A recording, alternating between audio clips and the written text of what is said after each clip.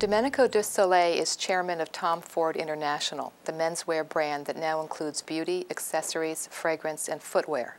He is a lawyer by training, but made the transition to the fashion business when Gucci, one of the clients he did legal work for, hired him to join the company. That was in 1984. Over the next 20 years, he engineered a remarkable turnaround, saving Gucci from hostile suitors and acquiring such key brands as Yves Saint Laurent and Alexander McQueen.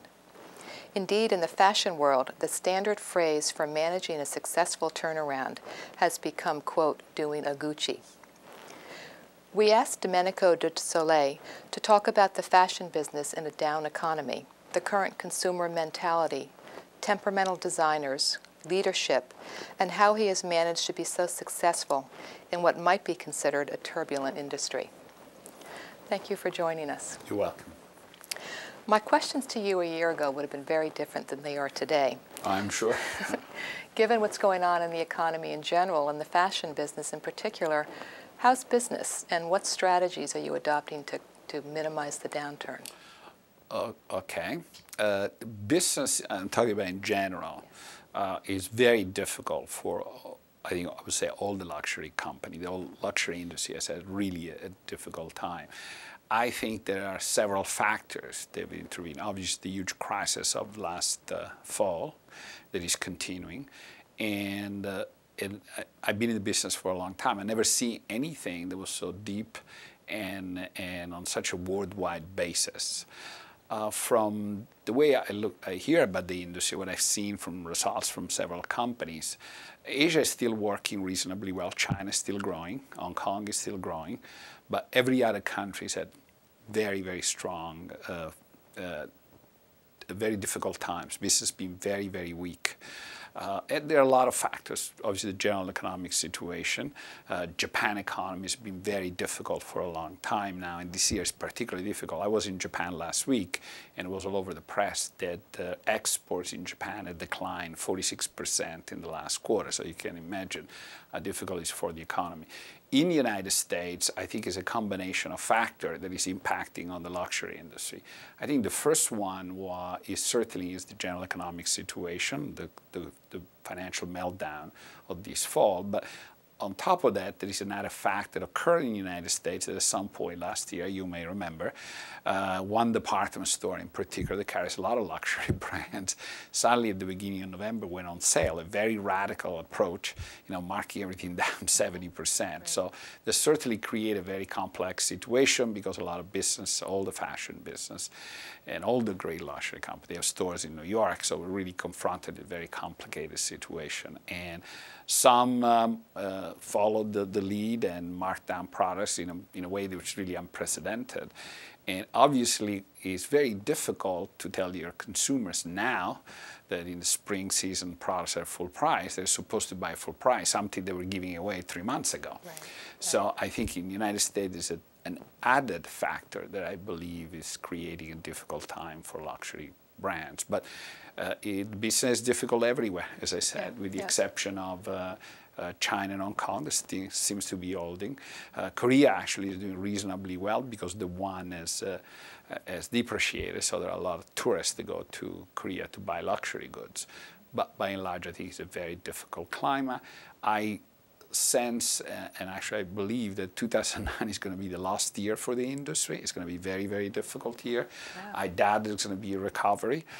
And I think that probably will continue to have difficult times in 2010 with situation improving I think, toward the end of 2010, 2011. So I have a rather realistic, I think, I wouldn't say pessimistic view. Yeah. Long term, however, there are really there's a lot of schools of thoughts about long term. My experience, I've been around for a long time, given my age, and I always heard that, after great, horrible situation, economic depressions or difficult events like 9/11, I always heard, things have changed forever. I don't believe it. I think that consumers, people forget. This is human nature. People are optimistic, most of them by nature. So I am convinced that obviously we will do quite well. You know, the luxury industry will come back, I think, but the real issue that nobody knows is how long it's going to take. Right, when. And that's really when. Nobody knows when. And I think, you know, my guess is going to take some time.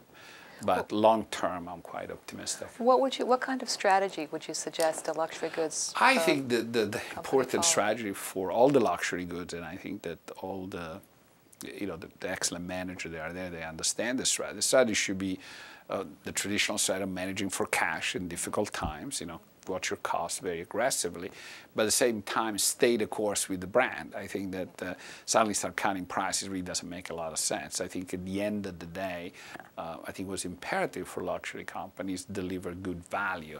It doesn't mean the price have to be lower. Just make sure that whatever is delivered has a good value, great quality, great fashion, great trend. Depends from brand to brand.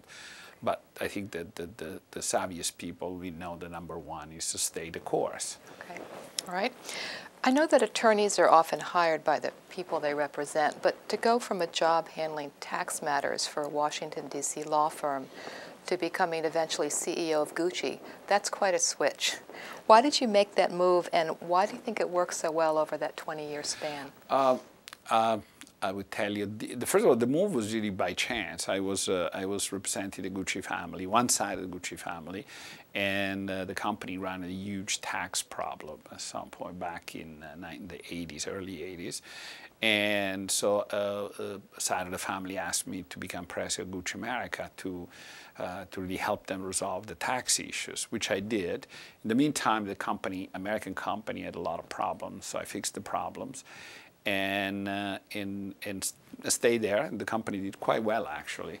And then when the last family member took over the company, unfortunately, he was not the best manager. In 1994, basically, the whole group went bankrupt, stopped paying employees. So the then shareholders at the time, which is a private equity company that purchased the share of Maurizio Gucci and the other members of the family, asked me in 1994 to move from the United States to Italy, and then I became the CEO of the whole group. And so that's really something that really happened to me. Right. There was no planning there. In fact, when the company really got into trouble in 1994, 93, 94 period, I considered to go back to be a lawyer until I got a phone call, and I was asked to move to Italy to see if I could fix the company. Wow. You're credited with saving Gucci from bankruptcy, making it profitable, prestigious once again, by using what one newspaper calls American-style management practices. I'm wondering what those practices were and how you implemented them. I would say that's been defined very simply, as I will tell the students here today, when I tell the story of the company. What I did, the company was broke in 1994 when I went back, and I tried to look at the business in a rational, analytical way. We were most important. I am a very driven person, and I think I had very clear ideas at that time, because I already served for several years as the president of Gucci America, so I had a pretty good understanding of the problems of the company, the strength of the brand, and I just parachuted in a situation which was catastrophic. But by the same token, I recognized that there were a lot of very competent people, and I thought that turned out to be a good leader. Did I really rally them and made sure that everybody understood the direction we were going? I always been able to deal with people well. I came from a culture also in which I recognize talent, so I'm not afraid of surrounding myself with competent people. And most important, I was very lucky, because the other survivor that was there at that point as the company collapsed was Tom Ford. And I really felt, they wanted to fire Tom Ford, actually, but I thought that was really stupid. I thought Tom Ford was quite good, actually. So not only I kept, as a designer, as I said, well, I think this guy is great. So I had Tom, I convinced Tom to stay, to become creative director of the company. And it turned out it was a brilliant decision, because Tom turned out to be probably the great designer of the last 50 years. And so we worked well together. But not only with him, we had a great team. I was able to get everybody on the same page. And we had a very clear strategy. Everybody understood where we were going. And we made decisions very quickly. There was this great sense of urgency. And so everything really worked out well. In fact, when I arrived in Florence from the United States after leaving Gucci America to take over the company, the CFO of Investcorp, which was the owner of Gucci at the time, welcomed me in Florence. We were in the cafeteria, and he said, I hope you can do something here, because Gucci is an albatross around our neck. Less than 2 years later, they sold the company and made $2 billion in profit. So and I still remember the story. Right. You know, there are stories about high-profile, high-powered businessmen, executives starting out together in a business relationship and then for some reason coming to blows. But I know that you and Tom Ford bring different strengths to the current partnership in Tom Ford International. What makes the relationship between the two of you work so well? But first of all, there's a great relationship of trust. In a sense, I trust Tom 1,000%, and I think he trusts me 1,000%. The second thing, I think that we have very deep respect.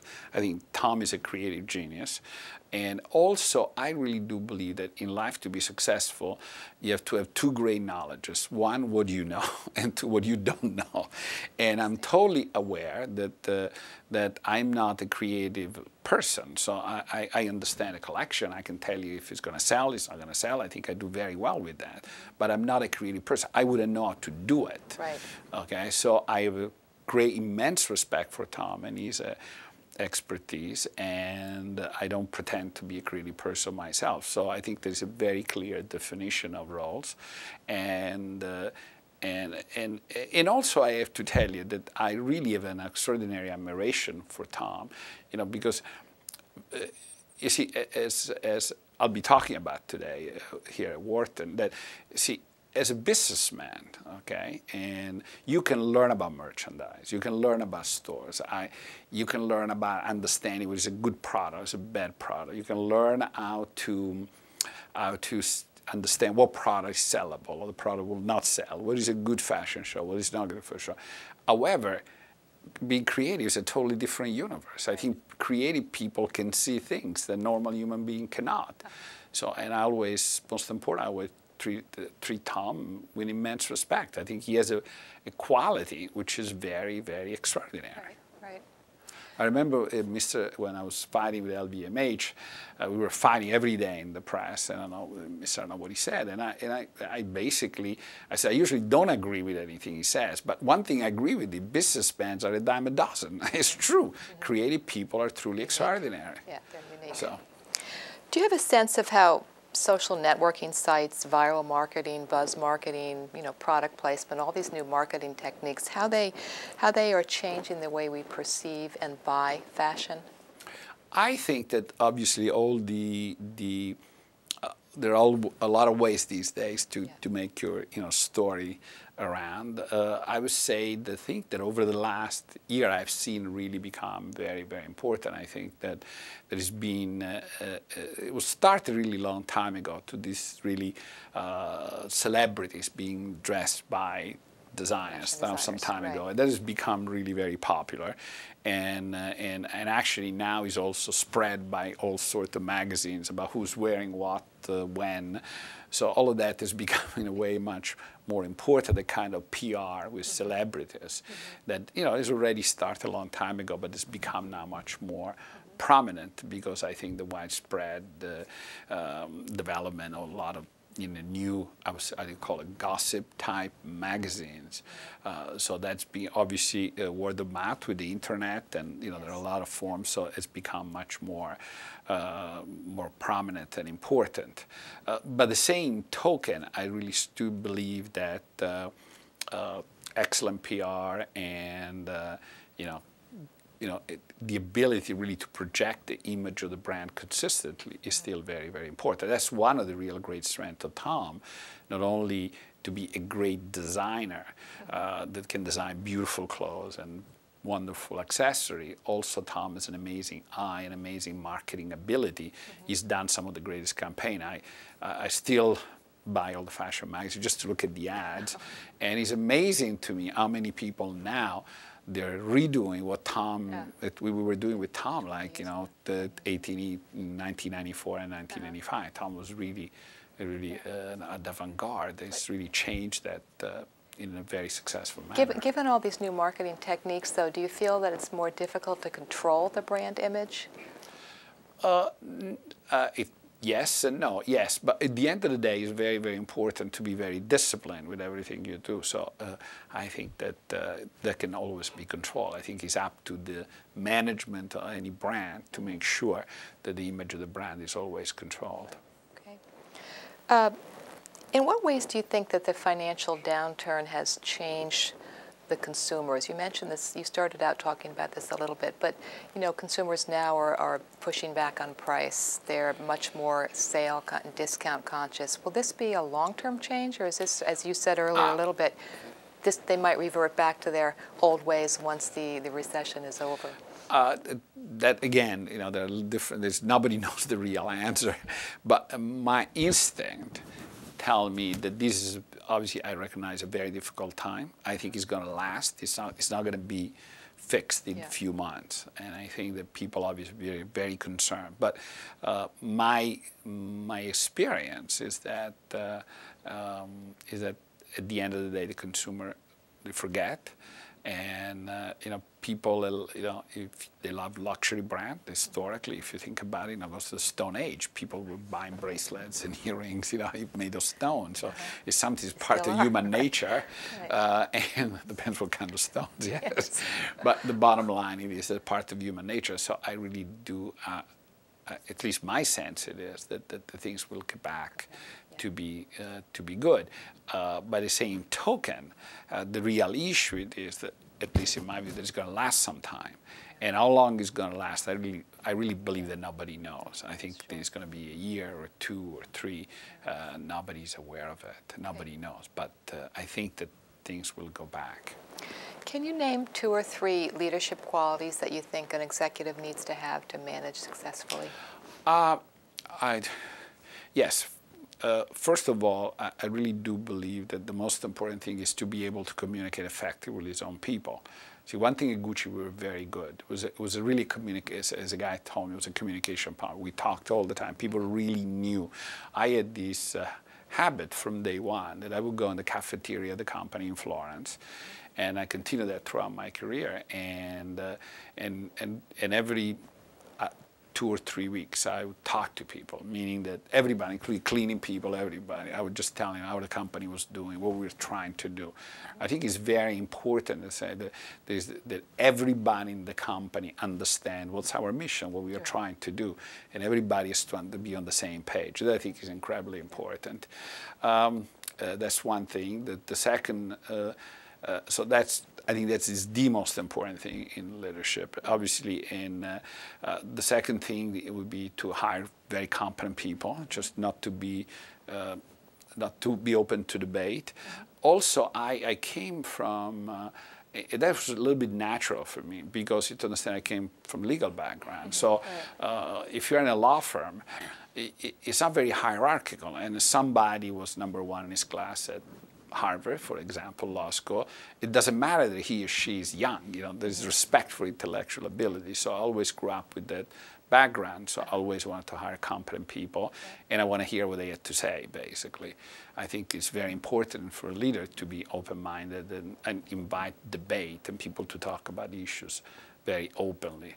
And so that obviously is very important. And also, I try, you know, before I took over the company, the person around, the last family member around the company, was doing a lot of things that I thought didn't make any sense. So in part, I learned in a negative way just looking at what was going on.